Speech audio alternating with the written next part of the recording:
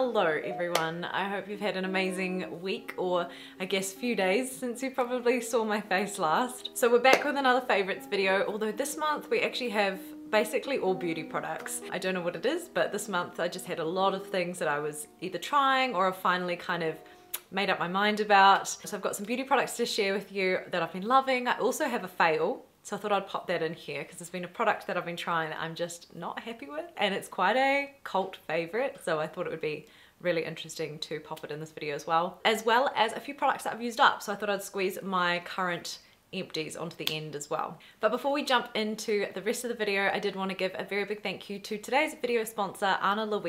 If you've been watching my content for a while, you will have heard me talk about them before. I am an Arna partner for 2021, and I'm very thrilled to be able to work with them again on another video. They are a New York-based sustainable jewelry brand that makes really beautiful, like everyday pieces of jewelry made from good quality materials such as recycled gold and silver, as well as lab-grown diamonds. And their prices start from $39 US, which, considering the quality of the pieces and the materials used, is very reasonable. If you've been watching my recent vlogs, you will have seen me wearing these little earrings. The low medium earrings, I absolutely love the size of them. They also do make a slightly smaller version, but I did love the slightly like oversized kind of sleeper look, but they're also not such huge hoops that they like interfere with my violin when I'm playing, which is really important to me with an earring. So I love them for every day. So these retail for 145 New Zealand dollars, but you can get 10% off at the moment using my code. I will have that linked at the top of the description for you as well. And then the necklace that I'm wearing is the Rosa necklace, and this I absolutely love. It's got like a little crystal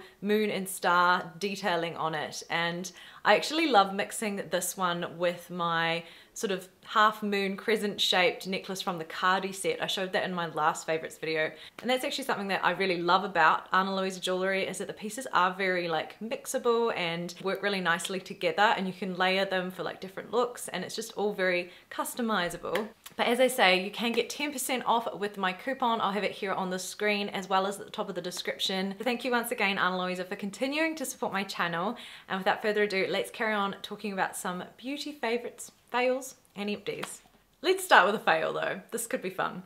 So as you know, this year I've been trying to buy only cruelty-free products, and I've been trying to transition my collection over to cruelty-free, which meant that my favorite sunscreen, the Can Make Mermaid Skin Gel, I could no longer buy. That product is amazing. I'm a bit gutted, but I've had a lot of people saying you've got to try this brand of sunscreen.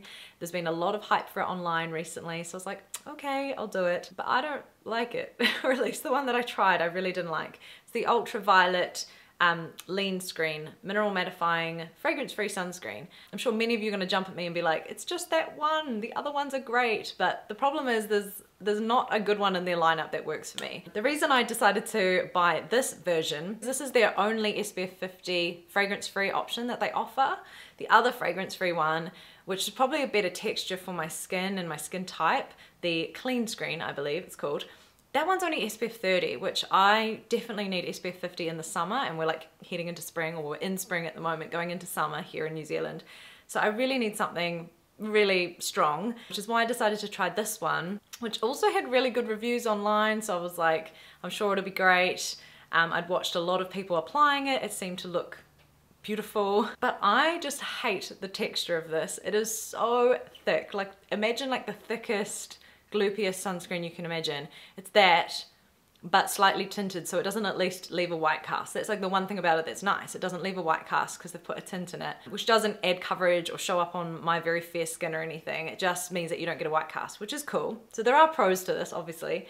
I just hate the way it feels. You're rubbing it in and you're like, oh, it's like putting a really thick, like off paint on your face. It's just not a nice texture to apply. I also find that it makes my makeup not wear very well. Like, it rubs off my nose. In fact, my makeup doesn't even go on very well. It tends to sort of go patchy and really struggle to stick to my nose. I also don't really like the packaging, if I'm honest. The whole like pump with a tube thing, I just find actually makes it quite difficult for the product to come out. It tends to splurt really unevenly. So then you get sunscreen all over your bathroom. I am so not sold on this, and I'm sure there will be some people that agree with me, and I'm sure there'll be people that are like screaming at me through the camera saying, you tried the wrong one. Because there are other two ones, the Queen Screen and the Supreme Screen. I worry a little bit about some of the ingredients. Oh, that's very cool lighting. I worry a little bit about some of the ingredients in those, whether they'll be too rich for my skin. I do have a normal to oily skin type and I can break out easily to very emollient products. And they both contain fragrance as well. So I just don't feel like there's a product in this line that I like. So I'm really disappointed. Wouldn't be repurchasing this one. But let's talk about two skincare products that I have been enjoying. So they're both from Paula's Choice. The first one is this moisturizer. It's the water infusing electrolyte moisturizer. And this, it says it's for all skin types. So I'd definitely say this is more for normal to oily skin. I think if you've got dry skin, I don't think it would be strong enough because it is a very lightweight kind of whipped moisturizer, but not as lightweight as like a gel cream. It's like the perfect in between, and therefore this is like a really great moisturizer for me at nighttime when I want something that's a bit of a step up from a gel cream but isn't as emollient or heavy as like a traditional night cream for people with like drier skin. It does use silicones, which helps to create a bit of a barrier, like an occlusive barrier, and it's full of ceramides, and there's lots of really good skin loving ingredients in this. It's fragrance free, of course, as all Paula's Choice products are, and I sort of bought it on a whim when I was getting my 2% BHA liquid top up. I thought, oh yeah, I'll try that, and I really like it. It's actually nearly finished. Like I probably have about 20% left, so I'm gonna have to repurchase it because I really love this. It's a beautiful product. The other product I've been loving from Paula's Choice has been their Resist Optimal Results Hydrating Cleanser. Now, this is actually for normal to dry skin, it says on it, because it is one of those kind of like lotiony kind of cleansers where it doesn't foam at all. It almost feels like a moisturizer. In fact, if it wasn't labeled and you poured some out, you'd probably think it was a moisturizer. But it is designed to like remove makeup and impurities without stripping the skin barrier. So I really love it for that reason. I actually typically though use this more in the morning because at nighttime I have like more of a gel cleanser I use in the shower after removing my makeup.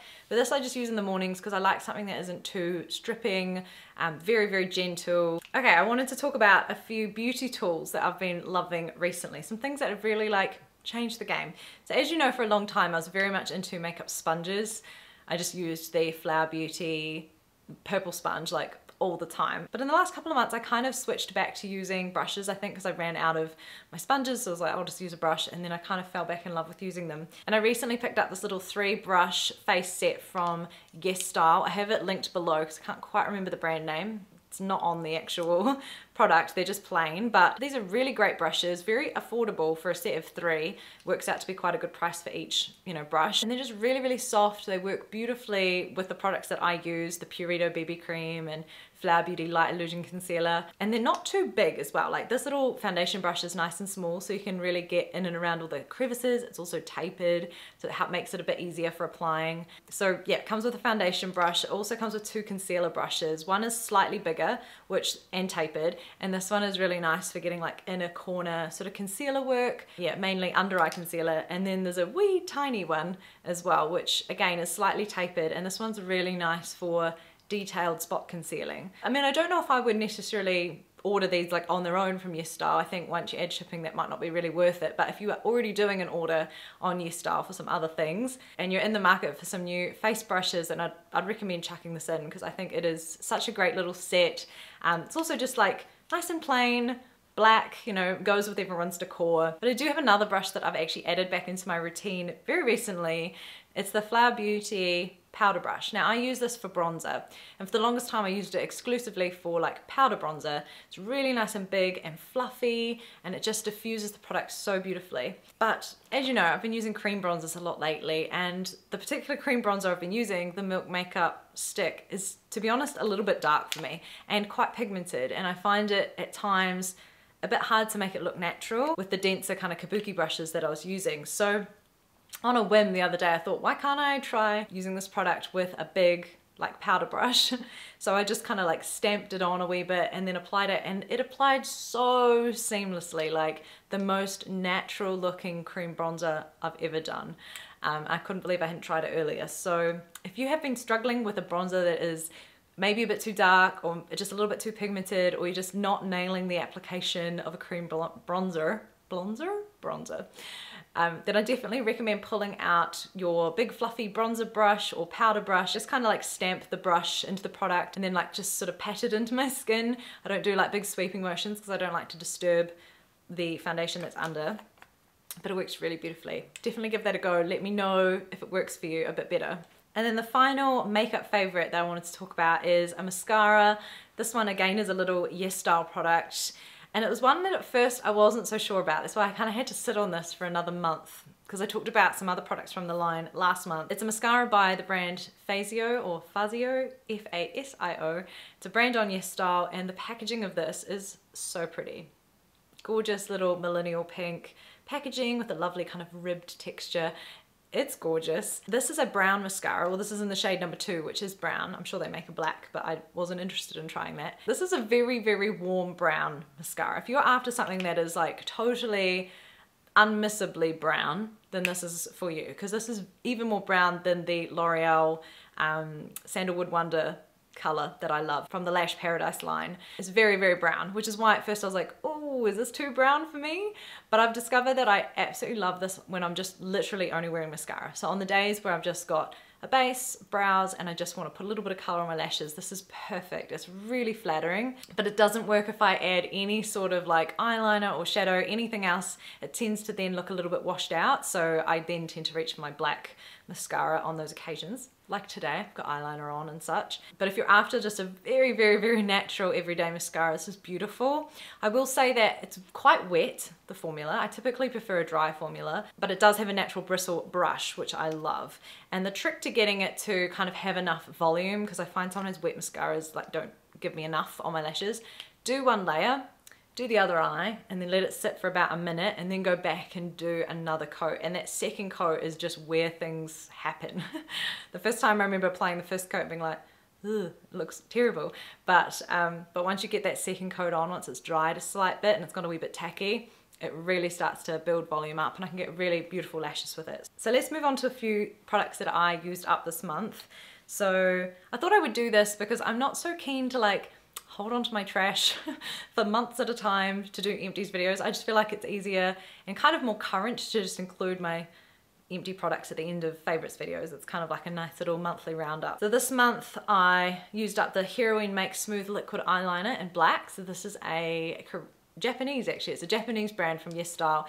Their liquid liner. I loved this. I would definitely repurchase this. In fact, I'm currently using a liquid liner from Benefit that I don't love. I've had that in my collection for years. They're not terrible, but they're just not my favorite. So once they are used up, I definitely repurchase these ones because they're really affordable on Yes Style. This one's also waterproof, which is such a win, especially if you get like teary eyes like I do all the time because I'm emotional. I also used up my number 7 Airbrush Away translucent finishing powder. This is one I've been trying to pan for like the longest time. There is technically still a little bit of product left, but it's basically getting to that point where it's impossible to get out. So I was just like, let's call it a day. You've done your dash with this one. And as I've talked about a few times with this product, if I could buy it in store here, like if I could just walk into the store and buy it, I definitely would repurchase it because it is fantastic. It's very lightweight, very finely milled, and looks very undetectable on the skin. But you can't buy it here in New Zealand. I think the only place you can get this particular product is the UK. Like you can't even get it in the US. And I just don't know if I love it enough to bother going through like the faff of trying to order it from the UK somehow. There are other powders that I really like in New Zealand that I would repurchase, but if you're in the UK and you're looking for a great affordable drugstore, you know, finishing powder or even just setting powder, I find it sets your makeup really nicely. This one's great. And then I have 2 skincare products that I used up. The first is this Purido Derm HA3 serum, and this is basically their little hydrating serum. They sent me this along with a couple of their other products from this line to try. I don't know if I like this as much. It's fine. It was fine. It was perfectly good enough to use up, obviously. But do I like it as much as my COSRX one or the Ordinary Hyaluronic Acid Serum? Definitely not. The texture of this one just wasn't as nice. It was much kind of runnier, but at the same time kind of gloopy. I don't know, it didn't really absorb very easily. There was something about it that I just didn't love, but as I say, it wasn't bad. It was just not as good as the other ones. I think maybe if I hadn't tried the Ordinary Hyaluronic Acid Serum or the one from COSRX, I might have really enjoyed this, but I had those very high standards to sort of compare it to, and I didn't like it as much, so I wouldn't go and purchase this one with my own money. And it's nothing against Purido, because you know they make some of my favorite products like the BB cream, so it's just that particular product, I didn't warm to it. And then I used up another one of these Pure Lip Sleeping Packs in Milk and Honey. It's one of my favorite lip balms, although Pure is a very grey area Korean brand for like for their cruelty-free status. It's not like they are definitely not cruelty-free, but it's pretty hard to determine if they are. So it's a bit of a grey area. I would love to know if you've got a great dupe for this, if you've tried this and maybe tried other ones that are cruelty-free, if you've got an alternative that you love, because this is definitely better than the like Care Now lip sleeping pack that I talked about. That one is cruelty-free, but that's more of just like a daytime lip balm. It's what I'm wearing now. But at nighttime I need something really thick and very like cocooning, something that will actually heal my lips overnight, and this product does. It's amazing, but I'm just trying to see if I can find something that's a bit more definitely cruelty-free to recommend. So hit me up in the comments on that one. But that is it for all of my beauty faves, fails, and empties. Did just want to mention one lifestyle favorite though before we go. Of course, this month has been kind of mad. And we bought a house, which is nuts. So if you missed the last week of vlogs, yes, we purchased a house, which is so exciting. I will link the playlist below. It's called House Wars. It's a bit of a play on Star Wars. Yes, we had a lot of fun with those titles. So definitely check them out. It was such a roller coaster of a few days. And I'm sorry for keeping the secret from you guys, but I just wanted to wait until like I had the videos all edited and, you know, put up and such. So we're moving in 2 weeks' time. It's all go, very excited, and just I want to say thank you so much for all the love and support along the way as well. You guys have been so lovely with kind messages about the whole like house hunting process, and we could not feel more thrilled and more loved, so thank you so much. But that's it from me today. Don't forget to check out Arna Louisa as well. I'll have their link right at the top of the description, as well as a coupon code. It will get 10% off anything on the site. And until my next video, I hope you guys have a wonderful few days, and we'll talk soon. Bye.